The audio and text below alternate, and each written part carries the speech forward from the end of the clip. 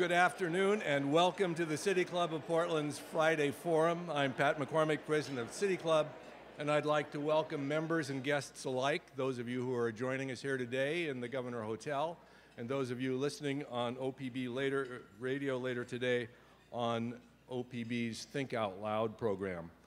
Before we begin the program today, we have some announcements.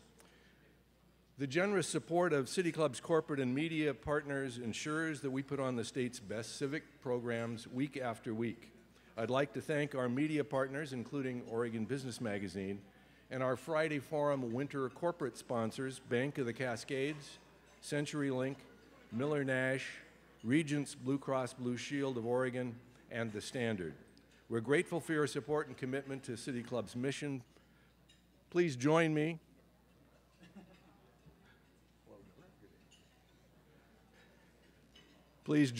in a warm round of applause for all of our corporate and media sponsors.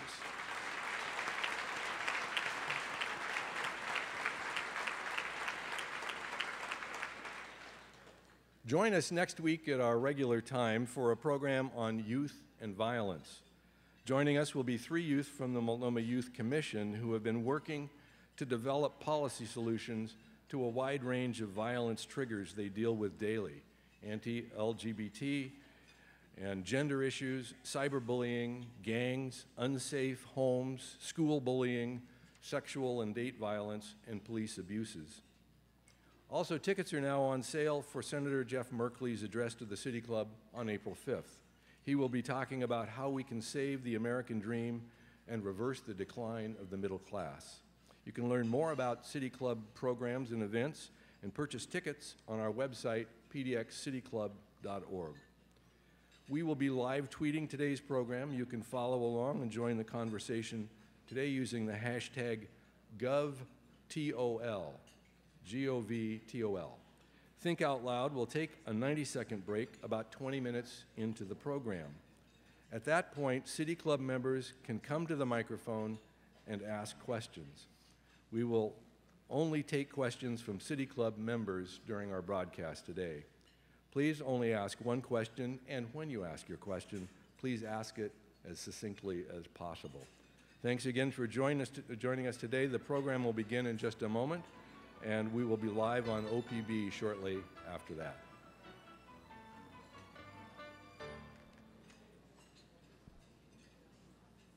Hey everybody, this is Dave Miller from Think Out Loud. Thanks so much for being here.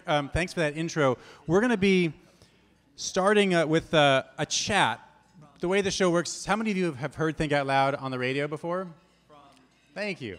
So you may have heard right before the show starts, or at about 11:59, I have a little chat with Jason Sauls, our afternoon announcer, where we try to lure people into sticking around at noon to listen to the next show. So that's what we're going to do in about a minute or so. I'll talk to Jason and the rest of the state for 30 seconds, something like that. And then we'll have 5 minutes when the rest of the state... Oh, here we go. Stay with us. We have a news update coming up, followed by today's Think Out Loud. And the show is at the City Club of Portland today. Host Dave Miller is there already, of course.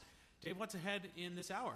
We're going to be talking with the governor, Oregon Governor John Kitzhaber, in about 5 minutes. We're going to start with a big picture at education reform and overhaul, but we're going to also get to healthcare, to public safety, to the proposed and very contentious changes to PERS. We're going to take questions from our audience here at the Governor Hotel. Also, as always, we'll take questions from people calling in and from our website. A conversation with the governor, an hour with the governor, coming up in about 5 minutes. Think Out Loud right after the news. Thanks, Dave. Thanks. OPB? All right. Now it's all from here, which is nice. So you guys got the basic rundown of how this is going to work. The show will start in about 6 minutes, and we're going to start by talking about education. As you all know, only City Club members can ask questions from the floor here. I bet Sam Adams would hate me if I said this, but if you're not a member and you really want to ask a question, you could probably leave and get on the phone and try to call in. Not a good idea. You also, You can also go on our website. If you have your phones, if you haven't turned your phones off, please put them on silent. If you are including you, he's setting a good example for all of us. If you're a Twitter user, we are, is it GovTOL or TOL? GovTOL is our hashtag for this conversation. How many of you already have a question that you would want to ask right now? A couple. All right. And is the mic right there? Where is the mic right now? Can't really see it. It's there. Okay. I have no idea what I'm doing here. Just You have, playing with let me help you with Just that. messing around with it here. See how it works. There you go. Perfect. Great. Thanks.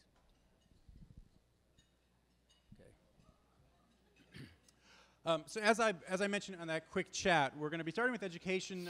We want to get to larger questions of the budget. We want to talk about proposed changes to PERS from the governor's initial proposed budget and the Joint Ways and Means proposed budget, the Republican response. Also, health care. We're going to touch on the Gary Haugen arguments at the Supreme Court just yesterday and more. Can we test your microphone now that we've put it in place, Governor? Yeah, 1, 2, 3. Are your cell phones off? The cell phones off? Does it work? How was your trip to Europe? It was fabulous. Yeah. I saw the picture of you biking in Belgium. And where? Biking in Belgium. We're at the Nike distribution facility there. Quite a remarkable place. So what do you think is going to come from that trip for Oregonians? Well, I think one of the main events was this huge tourism and trade show in Berlin. Literally every country in the world is represented there, and we think there's a huge market for Oregon tourism and hospitality industry, which is actually one of our larger traded sector industries in Europe. Germany's are, I think, number 2 to Great Britain. We're trying to pump that up a little bit, so I think we'll see some visitors here in Oregon as a result of that trip. What was your pitch when you were talking to Germans or Belgians or whoever? What did you tell them to try to get them to come to Oregon? Well, first we try to tell them where we are. I think that... Really, is that, are you serious that you still need to do that? I am serious. People know about California and Washington, and so that's an important part of it. I think the biggest allure is a couple of things. One of the other reasons we went there is celebrating the 5-year anniversary of our direct Delta KLM flight to Amsterdam, which actually makes travel here easier. But I think we have this incredible diversity of natural wonder from, 2 hours from Portland, you can be at the beach, skiing on Mount Hood in July, windsurfing in the gorge, or, sipping wine down in the Willamette Valley. So I think there's a lot of things to recommend the state, and we really were just trying to put it on the map, and I suspect we'll have been quite successful. Anything that's going to stand out most for you from that trip? Well, actually, going to Berlin for the first time, my father was actually in Patton's army and ended up in Berlin in September of 1945. And having read his journals and his diaries, it was pretty moving to be there and see all that history and some of the things that he was experiencing back there in 1945. It's amazing. I was there a year and a half ago or so, and they you can still see everything there. You can see buildings with pockmarks in them from bullets, and the history is very alive when you go there now. Indeed. We have about 2 minutes right now. Anybody who's afraid to ask a question on the radio, you have a rare opportunity to yell out a question right now. Again, Sam Adams is going to kill me if I keep doing this, but anybody have a question you'd love to ask but you don't want to ask on the radio? How about an answer you don't want to give on the radio?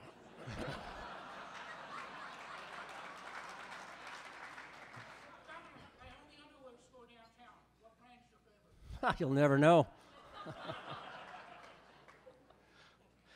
I have to tell you, for that question, my chief of staff yesterday gave me a yellow card and a red card from soccer, and you would have got probably your second yellow on that question. This is why we stick to questions that work well on the radio, I think. Yes. And you have about 40 seconds at most.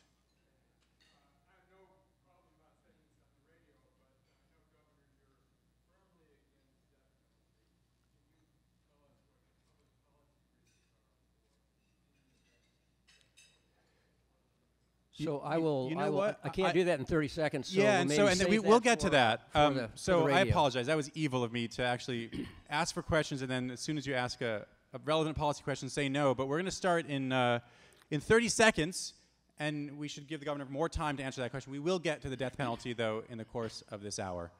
All right, so we're going to start in 20 seconds.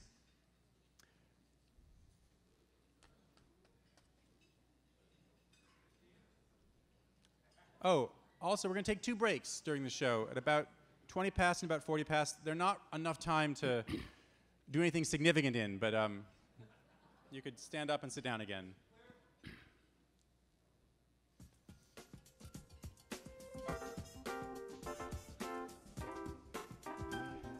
Hello, I'm Dave Miller. It's a special Think Out Loud today. We're in conversation with Oregon Governor John Kitzhaber at a City Club of Portland Friday Forum at the Governor Hotel. John Kitzhaber is in the middle of an unprecedented 3rd term as Oregon governor, and the first 2 years of this term don't look anything like his previous 8 years. When he vetoed so many bills, he became known as Dr. No. To a great extent, this time Kitzhaber has led, and the legislature has followed, with major overhauls to education and health care, a win for Nike in a hastily arranged special session, and just in the last few weeks, quick approval of a $450 million bond, or money for that, for the Columbia River crossing. As impressive as that series of wins has been, he and the state still face significant challenges. First among them are the costs of health care and retirement benefits. They're rising faster than the economy as a whole, and if lawmakers can't slow them down, they'll take a bigger and bigger chunk out of the state budget. We're going to talk about all of this and more today. We're going to bring in questions from our audience here at the Governor Hotel, and as always, we'll take your calls and blog comments. Our number is 1-888-665-5865. Our website, opb.org/thinkoutloud. On Twitter, our hashtag is GovTOL. Governor Kitzhaber, welcome to the show. Thanks. This is an interesting format for sure. Hopefully by the end you'll be a major fan of this format. I want to start with the big focus of this budget for you, and of, I think it's fair to say, that the last biennium as well, education. Your entire proposed budget has a lot of moving pieces, but behind all of it is a desire to bring in more money for education. Why is education the key for you? So I'm going to take a few minutes and provide a context here, because this is the most important thing we face. You know, I submitted a budget. The legislature has now submitted a co-chair's budget, which, by the way, is a very nice piece of work. They actually increased the investment level in education, which I totally support, and they also recognize that we're going to need some new revenue in order to meet those targets, and I'm prepared to work with the legislative leadership to get the resources into that budget we need, not just for education, but for our social safety net and other important investments. But if I can just give you a little broader context, since I got elected 2 years ago, I've been really focused on one pretty simple premise, and that is that every Oregonian deserves a shot at the American dream. And to me, that's a commitment to equity and opportunity, to jobs and job security, and to safe, secure communities where people have a sense of common purpose and belonging. And if, as I believe, it is the promise of opportunity that lies at the heart of the American dream, the promise of upward mobility, a promise that hard work is rewarded and that you can leave your kids better off than you were, then public education is the vehicle through which that promise is most directly fulfilled today. So if there's one thing I want you to take away from our talk on education, is that this is not a 1 or 2 year process. It's at least a 6 to 10 year process, and our success depends on our willingness to have the discipline to make a series of intentional, incremental steps over the course of the next decade and move away from simply a myopic focus about how much money we put into the system in a 2 year period to where we want to be 10 years from now, and how the decisions we made in the last 2 years and the decisions we're about to make move us in that direction. And to give you some perspective on what we're trying to do, I want to share with you a little bit of my personal history. As you know, my late parents were both career educators and spent many years teaching at the University of Oregon. A couple of months ago, I was going through some of my dear father's papers and discovered this piece that he had written on his old Royal manual typewriter, peck and locate technique. It was called The Short, Happy Life of the Sputnik Education Reform Movement. And it was fascinating because it not only spoke to how we ended up in Oregon, but also I think gives a really interesting perspective on the work that we're doing right now. Although I've got deep roots here in Oregon, one of my ancestors came here across the Oregon Trail. I wasn't born here. I was born in Colfax, Washington, and ended up at a very early age in Lawrence, Kansas, via Pullman, Seattle, and Logan, Utah. And my dad was teaching English at University of Kansas when in October of 1957 the Russians launched Sputnik 1. And I can still remember sitting on this white shag rug with my mother in our little ranch house watching coverage of this amazing event on the very first television we ever owned that we bought specifically for this purpose, a little black and white job with rabbit ears. And I can remember still going out in the evening and looking up in absolute wonder watching this little speck of light speed across the Kansas sky. And to me this was amazing, and to America it was very troubling in the depths of the Cold War because it said Russian rocketry was ahead of American rocketry. And so we embarked on this huge reevaluation of our public education system with a focus on math and science to keep up with the Russians. And the Portland Public School System was doing exactly the same thing, and they issued a request for someone to come in and run the project, and my dad applied and was hired, and thus we escaped from Kansas, and the term, "This ain't Kansas anymore, Dorothy," had a whole new meaning for me. And in 1959, he issued this report, which I think was called the Kitzhaber Report on High School Curriculum in the Portland Public School System. That was over 50 years ago. Here we are, once again, reevaluating our system of public education, reevaluating how we learn, reevaluating how we teach. Again, a focus on science, technology, engineering, and math because of the importance of technology in our economy and that we're not turning out enough engineers. And while I think it's important to keep up with major international competitors like China, I think there's a much more important reason for us to reevaluate our system of public education, and that reason has everything to do with rebuilding the American middle class, which Jeff apparently is going to be talking about to you next week. The fact is there's an almost linear correlation now between educational attainment and economic attainment and upward mobility and really moving into the middle class. When I was elected from Roseburg in 1978, kids were dropping out of Roseburg High School in the 10th grade and getting great jobs in the mills and great benefits. Well, those days are gone forever. Today, or in 1978, the average high school college graduate made 35% more than a high school graduate. Today, that's 75%. And we know that most of the jobs that we create in the future are going to require some post-secondary educational experience. So what we've embarked upon, whether you know it or not, in the last 2 years was a very committed 10-year effort to revitalize and restore public education in Oregon, built around a very aspirational vision. And what's going to make this different than the short, happy life of the Sputnik education reform movement is that vision. And it's a North Star. We call it our 40-40-20 vision. And it's exceptional. And it is also really aspirational. It says that by 2025, we're going to have a 100% high school graduation rate. In other words, when the kids who entered kindergarten last September get to high school, they're all going to graduate. And at least 40% of them are going to get 2 years of post-secondary educational training and another 40% a baccalaureate degree or higher. And that vision is not just numerical targets. It's based on a belief and a commitment. And the belief is that every child in this state can succeed. It's a belief that every child, regardless of home language, income, ethnicity, immigration status, can succeed and has that potential. And it's built on a commitment for adults. Not just parents and teachers and educators, but every adult in this state meets those kids halfway or where they are and builds pathways to success in career and college. That's the vision.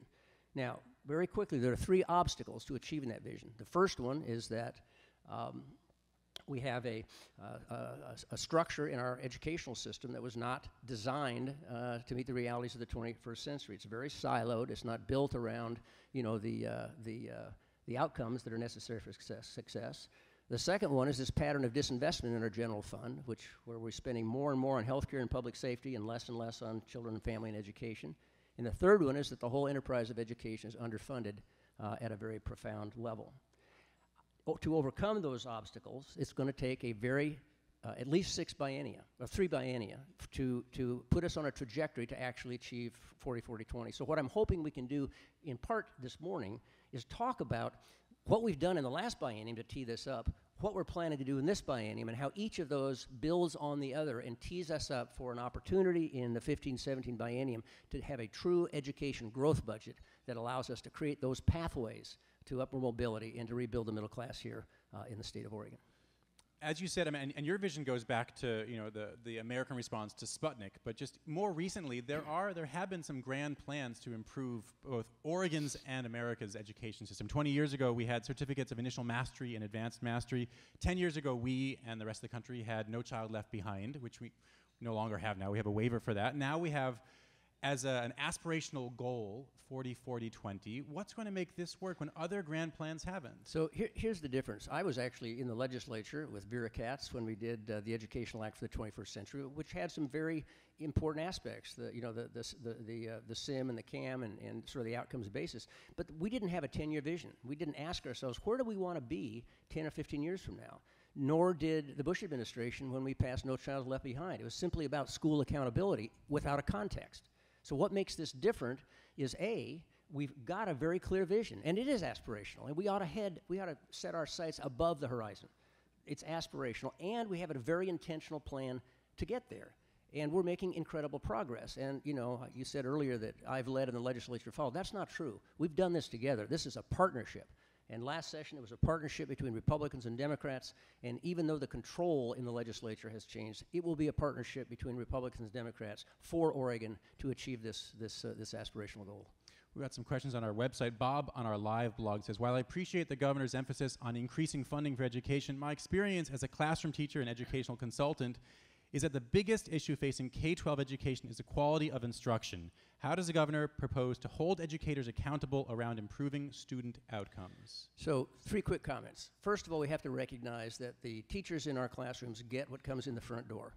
And because we have a fragmented, sort of unaccountable system of early childhood learning, we bake in the achievement compact for kids when they arrive. And there are factors that have nothing to do with the classroom that affect the ability of these kids to learn. So there's no question, other than the child, the teacher is the most important asset in the classroom. And in this budget, we have recommended resources for teacher quality, teacher improvement. If you look at any country that has moved the dial on educational attainment, they have not done it without a significant investment in their professional workforce. But I want to just add one more thing. How do we hold teachers accountable? We have to have a system of accountability. We got waivers from No Child Left Behind to set up our own supportive system of school evaluation and accountability. But you know something? It is everyone's responsibility, and we all have to be accountable for these kids. Schools don't exist in isolation. They exist in a community. And one of the things we're planning to pilot this year is a regional achievement compact that's not just about inviting teachers and parents and administrators in, but the business community, the civic community, the faith community. Everybody in that community has a stake and a responsibility, and I hope a commitment to meet these kids where they are and build a pathway for their success. What kind of teeth do you want to see in those compacts? If for whatever reason the schools or the classrooms or the individual students don't meet the hoped for goals, what should happen? First of all, we should go in and diagnose what the problem is. We should ask ourselves, is this basically that 50% of the kids don't have English as their home language?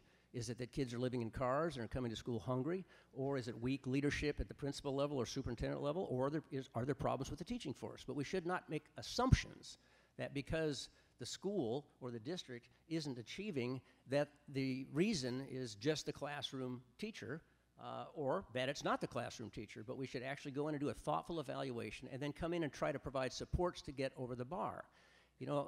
Carrots and sticks are important, but here's the difference.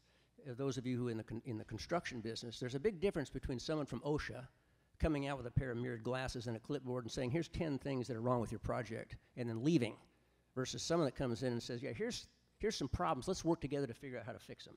So that's the attitude and that's the culture with which we're approaching accountability in our system of public education. I want to move on to higher education. Oregon was recently found to have the fastest growing public university system in the nation in terms of the number of students, but state funding per student is one of the lowest among every state in the country. University leaders said that they cannot keep this going. They need more funding if they're going to have a world-class education system. When is that money going to come? Yeah, when is it going to come and where's it going to come from is the next question. So again, as I said earlier, the whole enterprise of public education is underfunded from early childhood through post-secondary education. We can't achieve our 40-40-20 goals without a significant reinvestment of resources into our system of public education, and we can talk about that in a larger context. On post-secondary education, a couple of thoughts. The fact is that you can look around the country today, and there is not a major world-class university that doesn't have a whole lot of private resources helping to support it.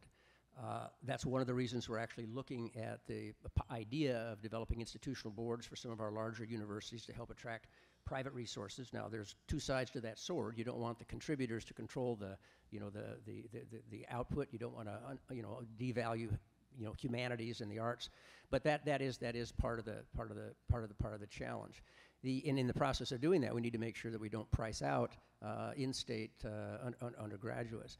But there's another side to this, and I will just throw this out and be a little provocative. We have not examined why the cost of higher education is going up as fast as it does. We've really looked at that in our K through 12 system. We really haven't looked at that in post-secondary education. So the other part of the handshake is to, obviously, as a part of our larger reinvestment strategy, which we can talk about, we have to put new state money into post-secondary education, and that includes community colleges as well as our university system.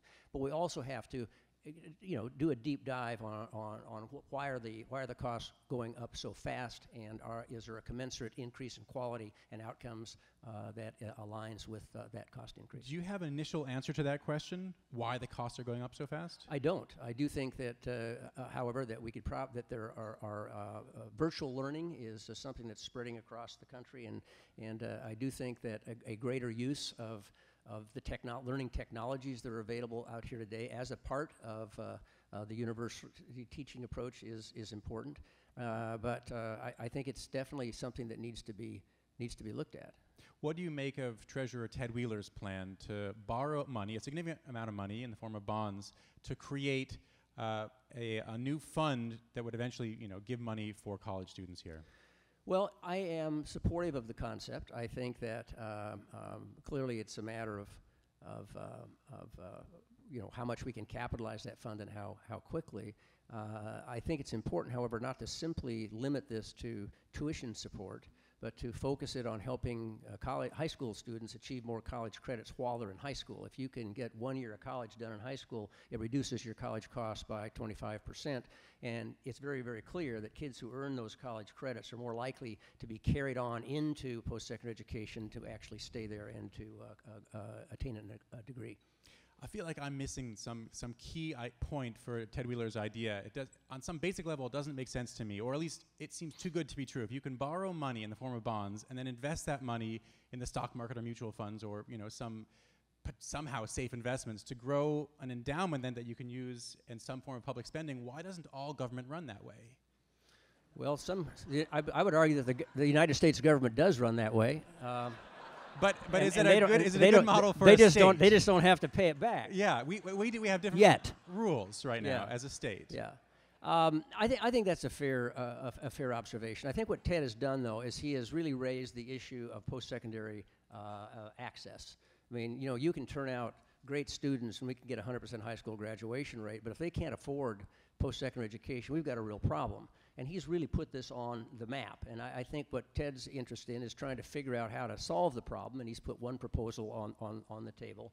I will tell you, just as I talked about my dad and his generation came home from the Second World War, and they were rewarded by a grateful nation with the GI Bill, which I think was one of the greatest social programs of the last century. It lifted up a whole generation of Americans who repaid their loans many, many times over through increased productivity. And that was at a time when you didn't need a college education to get ahead. And it is a huge irony and contradiction and problem in our nation and in our state that when we know by every metric post-secondary education is absolutely essential for success in the workforce, we burden our students with huge debts just to go to college, and many of them are getting out today and not being able to find a job that actually requires a 4-year education. And that's an issue that we need to take up, and a conversation I'm confident we're going to be having in the context of the Oregon Business Plan. All right, we have a lot more coming up in this show. Coming up after the break, we're going to talk about where the money's going to come from, including proposed changes to PERS. Stay tuned. You're listening to Think Out Loud on OPB. I'm Dave Miller. We're coming to you live today as part of the City Club of Portland's Friday Forum at the Governor Hotel. We're talking to Oregon Governor John Kitzhaber. We're going to turn to proposed changes to PERS right now. If you're a public employee or retiree, we'd love to hear from you. 1-888-665-5865 is our phone number. Our website, opb.org/thinkoutloud.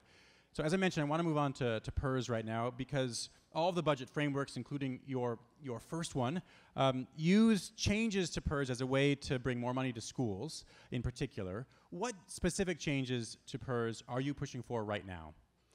Well, there are two.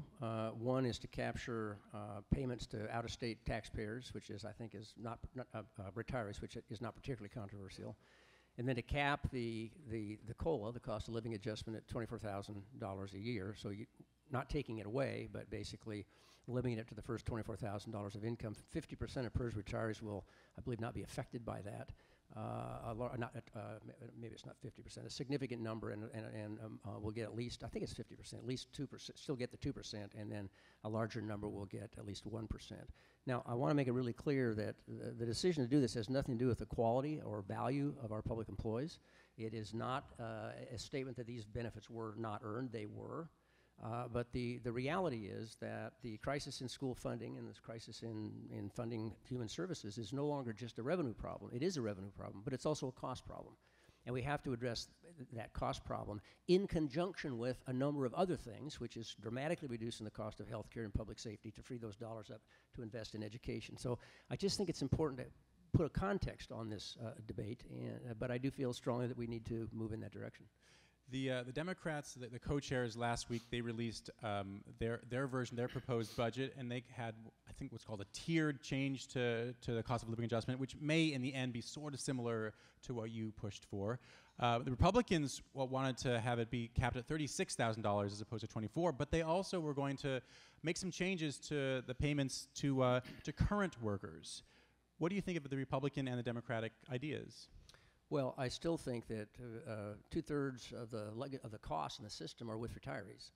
A lot of existing workers are essentially funding a retirement system they're not going to see. So I don't take I'm not very supportive of doing additional things to current workers. We've got a workforce that hasn't, that have been frozen. They've got huge caseload increases. And they're doing really important stuff. They're protecting kids. They're putting out fires. So what I'm trying to do is figure out a balance between trying to have a stable retirement system that respects the service that people have given, but balances the cost of that retirement system with the ability to make investments in our schools today so those kids will be successful tomorrow. So I still think looking at something on the retirement side of this equation is the most equitable way to address this cost problem. Both sides of the aisle right now agree with you that that more money has to go to schools, and both sides have in different ways, but relatively similar ways, said that changes to PERS could be the answer, at least one way to get some more of that money. On a very basic level, how is this fair? If somebody worked for the state of Oregon, perhaps made less money in salary than they could have if they had been in the private sector, based on either a contractual or a historical understanding that when they finally stopped working, they would get a certain amount of money, and now you're coming along and saying, hey, you did really good for us, thank you, but that we need more money as a state for education. It's just not sustainable. How is that fair? Well, in one sense, it's not. These were commitments that were made, but let me put this in a larger context. Every last person in this room is expecting fully funded health care when they turn 65. And the cost of Medicare is driving our national debt. It will force us to a default unless this federal government, the Congress and the administration, address the cost of health care.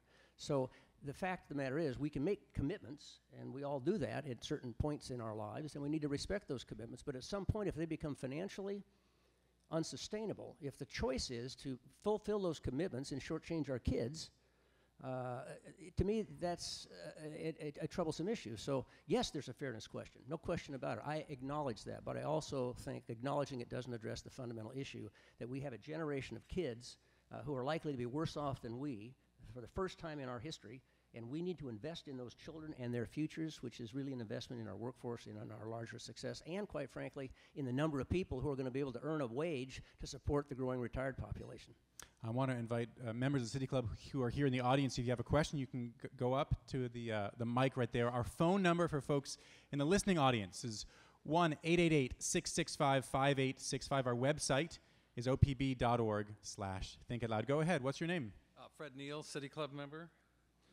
Governor, a geologic survey recently leaked to the Oregonian will soon be released stating that hundreds of public buildings from the state capitol to schoolhouses to courthouses, will crumble in a 6+ and all too unexpected earthquake. What thinking or planning process do you anticipate to address this earth-shattering concern? Very, very well. Very good. Well done. I'd give you a yellow card if I had one. Actually, I don't think we needed a study to come to that conclusion. That also goes for bridges on our interstate highways. So I guess here's the conundrum. I mean, I got a report a couple years ago, actually, on sort of the seismic preparedness of our state.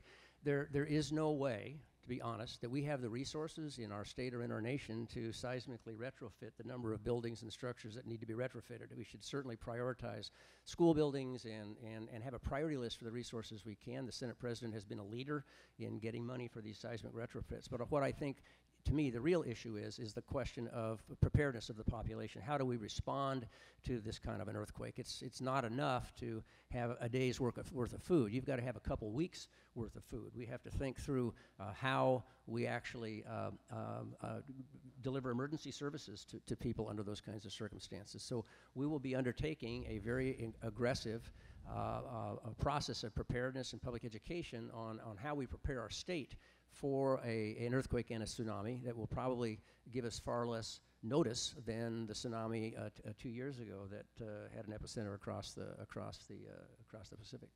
Let's take another question from the audience. Edward Hershey, City Club member. Governor, the vast majority of our employees here in Oregon are not public employees. They're in the private sector. Their retirement security situation is virtually impossible.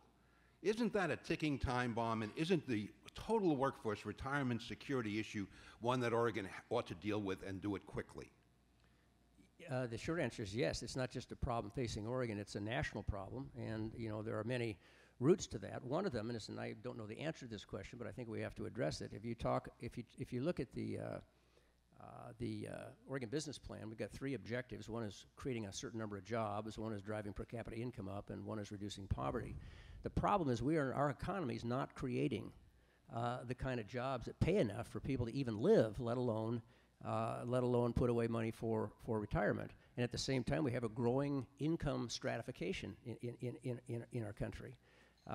We lost something like $7.3 million jobs in the recession. We've gained about 47% of them back. I think half those jobs we lost paid, $50,000 to $60,000. Only 2% of the ones that have come back pay that amount. So this is a huge problem. It has to do, I think, with the fundamental sort of structure of our economic paradigm. We've got GDP growth and poverty getting worse and not creating those kinds of jobs. So I think we need an intentional conversation about how we address that, and part of it, quite frankly, is sort of full cost accounting, both on the economic and on the social side. You have to ask yourself, how much it actually costs us as a society when an individual doesn't have enough to retire on? Because they're not going to go away, just like when a kid drops out of school, they don't go away. They show up in our prisons, they show up on the streets, they show up in our healthcare system or in our mental health system. Excellent question, not an easy answer, but I think that's something we have to take very, very seriously. And I would argue that when you look at the entitlement programs we've set up on the healthcare side, so we have this intersection of a hyperinflationary medical system with 78 million baby boomers. A lot of those resources, if we reformed the national Medicare system in the way we're trying to reform Oregon's Medicaid system, would free up vast resources that could then be applied in some way to try to create a retirement security system that would actually serve Americans in the future. I want to get to changes to Oregon Health Plan to Medicaid here, but let's take a call first from Curtis in Salem. Curtis, welcome to the show. Yes, hello. Go ahead. My question is, has anybody considered a buyout option for retirees? I personally am tired of hearing year after year retirees being blamed for the problems of the state. Curtis, what do you mean by a buyout option? When you first retire, you have the option of cashing out. And now every time you hear is everybody wants to roll back what they've planned to live on and change the amount they're getting, that kind of thing. Okay, thanks for that call. So basically some kind of cash out. We got it. Thanks very much, Curtis. Governor? Well, I mean, I'm not exactly sure what that looks like. I'm not suggesting anything's off the table. I would have to respectfully disagree just a little bit. I don't think we have over and over again blamed retirees. The changes that we made in the PERS system when I was governor before, and the ones under Governor Kulongoski, not to a large extent affected existing retirees. And I'm certainly not blaming retirees. I'm a PERS 1 retiree myself when I retire. I tried it once and came back, but so these will affect me as well. And again, I think the conversation should not be about blame. The conversation should be about sustainability and our larger community and how we take limited resources and allocate them in a way that's fair, not only to those who are retired, but also to those who have not yet retired. I think reasonable people can disagree on the approach to that. And I have great respect for Oregon public workers. But I do believe that this is an issue we have to find some way to find common ground and consensus on. You mentioned changes to Medicaid. We had Lawrence Fernstall, the CFO of OHSU, on the show a couple days ago. He's a big believer in the changes you're pushing for, and he's fully behind them. But I asked him how this model is working or going to work, going from fee-for-service for a cardiologist getting money to put a stent in or something, to as a whole, the whole system getting money to keep people healthy. And he's a man who's in charge of the money for OHSU, the largest teaching hospital in the state. And he said, I don't really know, none of us really know yet how this is going to work, but yet we have 15 CCOs up and running right now. If he doesn't know how this is going to work, who does? If he doesn't know, why is he CFO? Well, do you know? No, just kidding, Dr. Robertson, just kidding. No, I mean, but does anybody know? Does anybody have a way to move to this model? Yeah, I think we do. And I think the first thing we've done here is we've changed the paradigm. I mean, we ask ourselves, what's the purpose of the medical system? Is it to finance and deliver medical care, or is it to keep people healthy? They're completely different objectives. And the fact is, there's no value to health care except as an economic commodity outside its relationship to a health outcome. So we've got a system that's basically built on doing things and getting paid for those things without any relationship to whether or not they lead to health. It is one of the biggest industries in our nation. It's 17% of our GDP, and our population health statistics are not much better than Cuba's. There's something really wrong with that picture. So what we did, and we did it with the inspirational leadership of a lot of legislators, both sides, the aisle, Speaker Kotek, Tim Freeman, Republican from Roseburg, and what we did is basically said, look, we got to change this business model. And the agreement we made with the federal government was that we will reduce medical inflation in Medicaid, per capita inflation, to 3.4% by the end of next year, from about 5.4%. And we will do that in a way that improves health outcomes and quality. In exchange, they gave us wide latitude, the ultimate tight, loose model to get this done, and $1.9 billion investment to make it happen. And essentially, 80% of the cost in the healthcare system comes from treating people with chronic illnesses. And about 10% of the population drives 70% of the cost.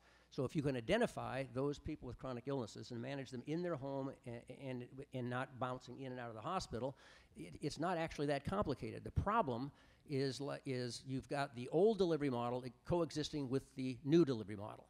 And so you have to essentially create a series of incentives to help you change that business model, not unlike what the investment in the auto industry. It was essentially giving it some resources to redesign itself. So we have 15 CCOs. In this budget, we have a transformation fund for hospitals and one for the coordinated care organization. So if they reduce readmissions, which takes money off the hospital bottom line, how can you reward that behavior as you transition to a new business model?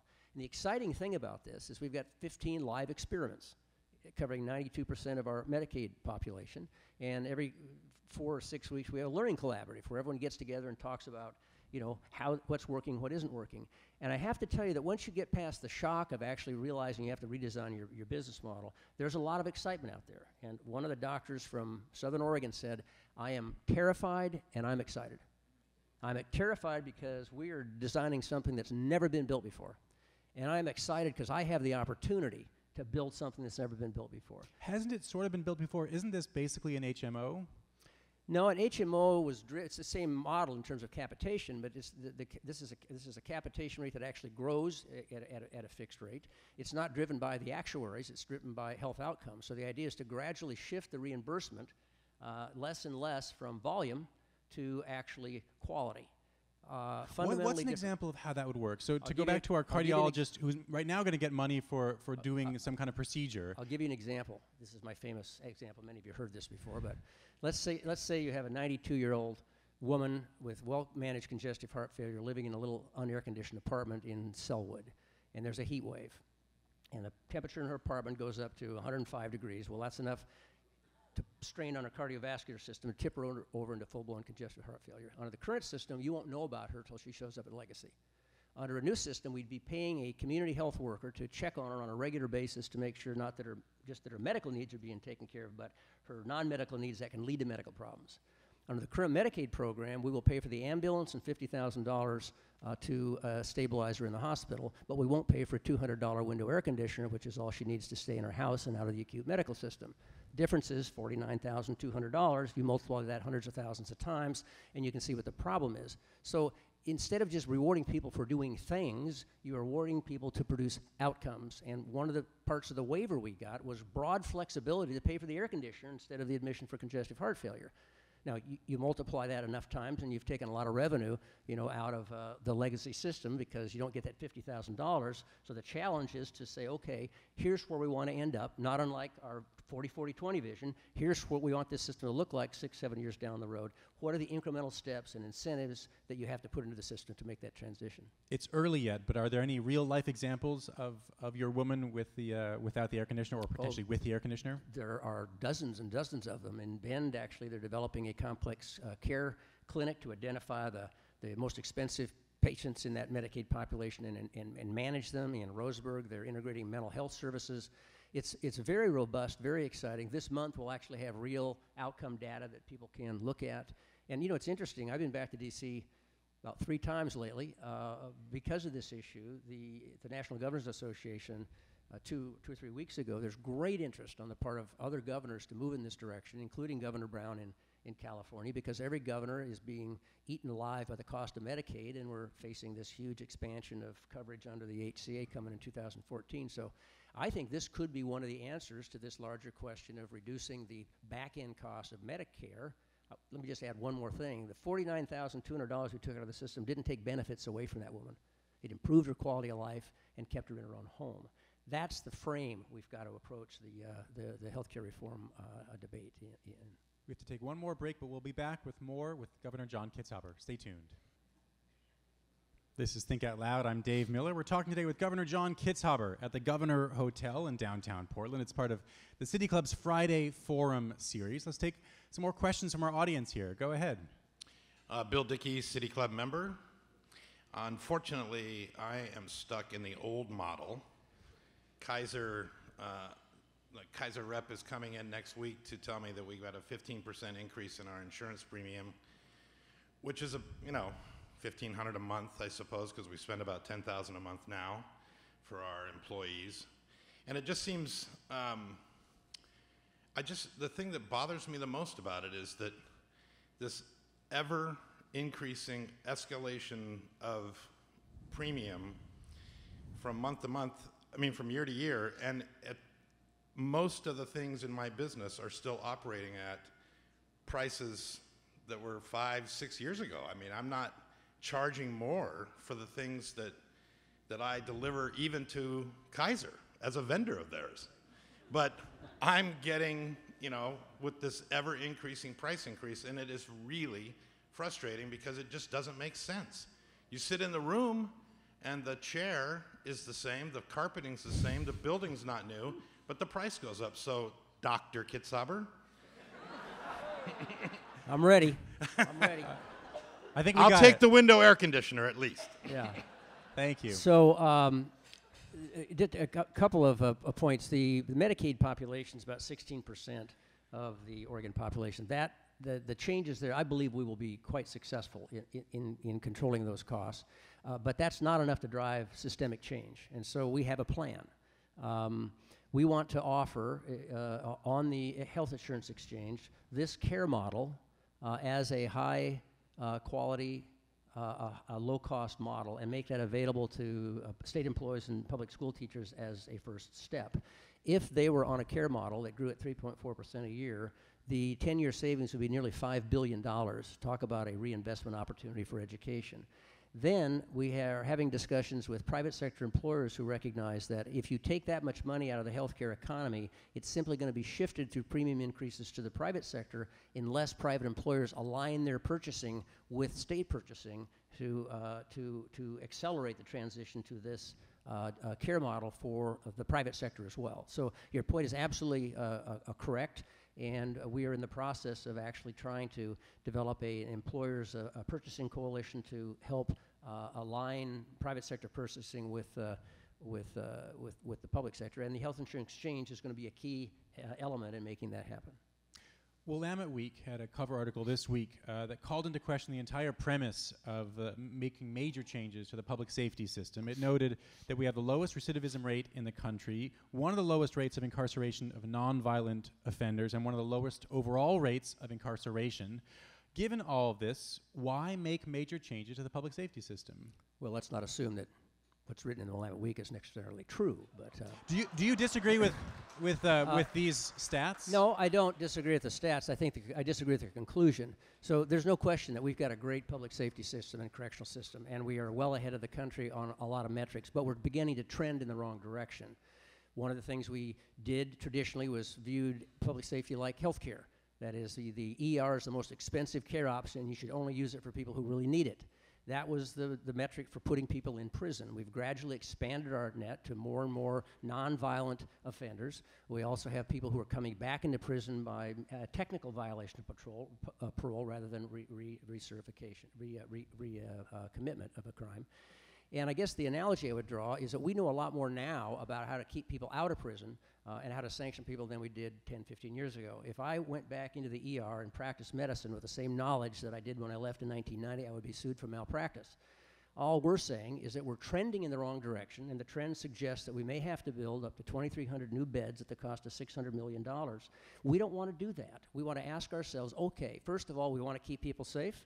We're not talking about letting out violent offenders, sex offenders, people who are really a danger to society, but is there a better way, based on good evidence around the country, of sanctioning these people in a way that allows us to keep the community safe, and, by the way, make better and more investments in proven community corrections and crime prevention strategies?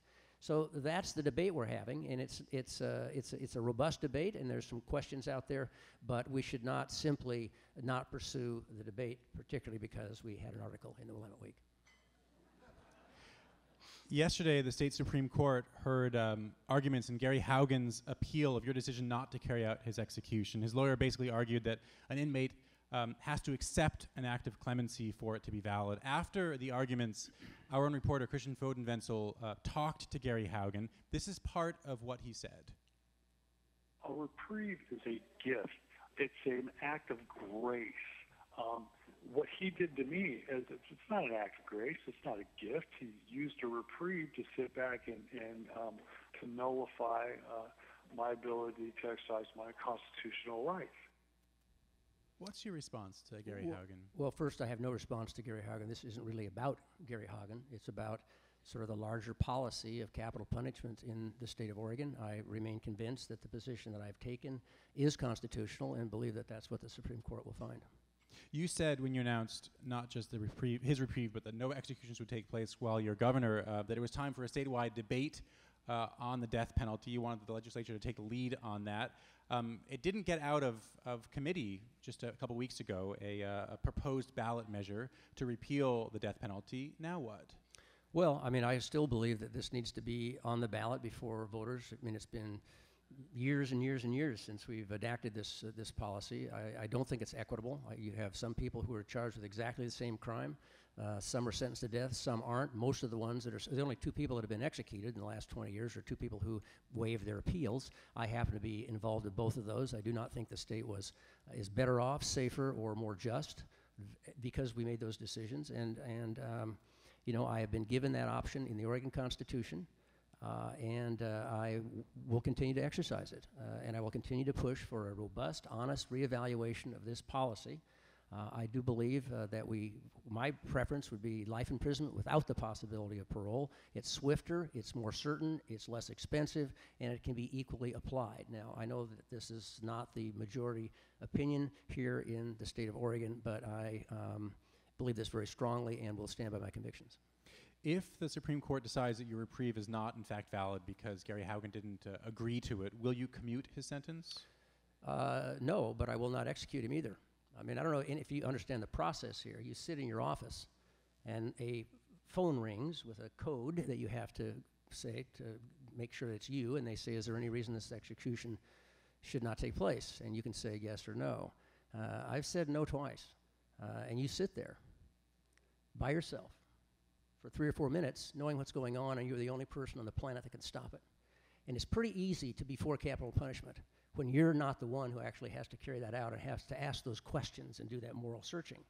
And if they call me, I will say, yes, there is a reason this execution should not be carried out.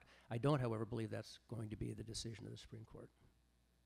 Let's take one more question from our audience here. Mary Vogel, City Club member. For Chuck Shedikoff of Oregon Public Policy Institute has done some really groundbreaking work on these issues. So if he's either in the audience or waiting on the phone lines, I'd love to cede to him to this question. But it's your turn right now, though. Go ahead. Okay. This is about tax policy. And we were lobbied as we came in by our Oregon, their little flyer out there. But I really like their first 2 suggestions here of capping overall itemized deductions from wealthy households and capping the mortgage interest deduction. And I wonder if your administration is considering these and would get behind them. So I do believe that we need to take a serious look at the tax expenditure side of the equation.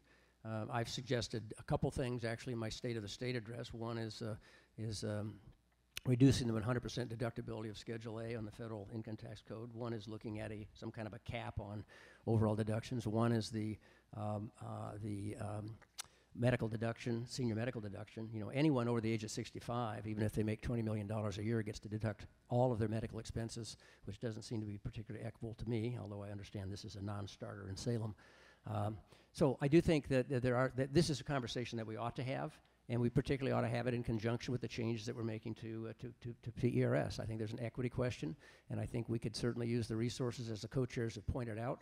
Their budget is contingent on about $275 million in new resources, and these are investments that we're trying to make in the protection of kids, in child protective services, in economic development, and in education. So this really does need to be part of the debate. One of the big themes in so many of your responses to my questions today and responses to other people's questions is that you're pursuing changes that are going to take a while to implement, whether it's education or healthcare or public safety and on and on. It's not 1 biennium, it's not 2, it's more. You said 10 to 15 years, I think, for education. 6 to 10. 6 to 10, fair enough. That's more than Maybe one 10 term as governor. How does that, when you look at your long-term goals for making major changes to so many different parts of Oregon's public structures, how does that play into your decision about whether or not to seek an even more unprecedented 4th term? Well, I mean, obviously, once this session is over, my math is that we have to have a good session. We have to actually take the next series of steps to build on the steps that we took in 2011. I mean, if the train goes off the tracks, and I'd be much less interested in doing this again. What would it look like for the train to go off the tracks? What do you mean? Well, I mean, we've got a number of very specific objectives for this upcoming biennium. One of them is to get enough money in the kitty so that we can stem the loss of teachers and school days. Not necessarily rebuild, but to stem that loss. We have to continue to roll out our savings in healthcare and add savings in public safety. We need to continue to develop our 0 through 20 system to move money from administration into the classroom. We need to continue to, we need the Business Labor Coalition to actually come out with a proposal, a time frame, and a budget for long-term revenue reform. And we need to implement our early childhood delivery model. And just briefly, if all those things happen, then you'd consider the 4th term? I would be open to it, but obviously I'm not going to make a decision, in the middle of my second legislative session. Governor John Kitzhaber, thanks very much. Thank you. Thanks to everybody here at City Club and to the folks at City Club who helped make today possible. Before we say goodbye, you may have heard some of our Town shows over the last year. We went to a dozen cities and towns all across the state, from Astoria to Ontario and Warm Springs to Lakeview. Over the next few months, we're going to be continuing that series, but with a focus on the Portland metro area. We're starting Monday night in Portland's Montevilla neighborhood. We're going to be at the Flying Pie Pizzeria on Southeast Stark. The reception starts at 6:30 p.m. The show starts at 7. Again, that's this Monday evening. Thanks so much for tuning in this week. I'm Dave Miller. Have a great weekend.